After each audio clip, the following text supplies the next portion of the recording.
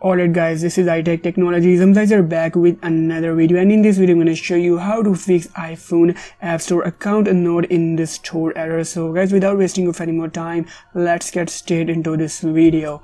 And guys, for this purpose you can use any of your iPhone, iPad or iPod. I have iPhone X and I'll show you how you can fix this. So let me just open the App Store and let me just show you the app that I want to download. So we have the PS4 Remote Play. Unfortunately this app is not available in my country. When I try to download this app, you just need to tap this get option and you can see this is the error, account not in the store. How you can fix this? So you just need to go to the today option and go to your account. At the corner you can see this is your account. You just need to tap on your account, and guys, next you need to go to the country and region, and guys, next just tap this change country and region.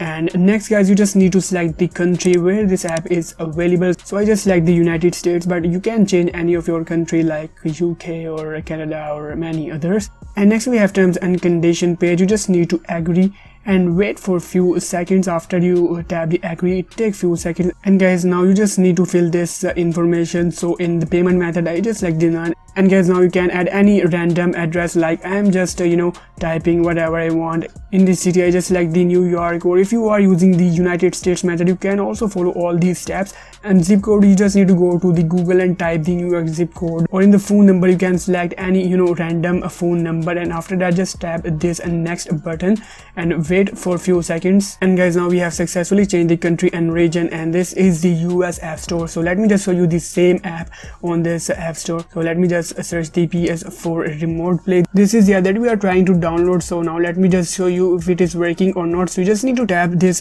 get button, and you can see we have the option to install. Just tap this button, and guys, that's how this method is working. You just need to change the country and region to the App Store and your problem will be fixed definitely. And guys, that's how you can download any app from any country. You can see the app is downloading in the background. I hope this video is helpful for you. If you have any questions regarding this video, contact me directly on Instagram. Thanks for watching. Don't forget to subscribe, like and share this video.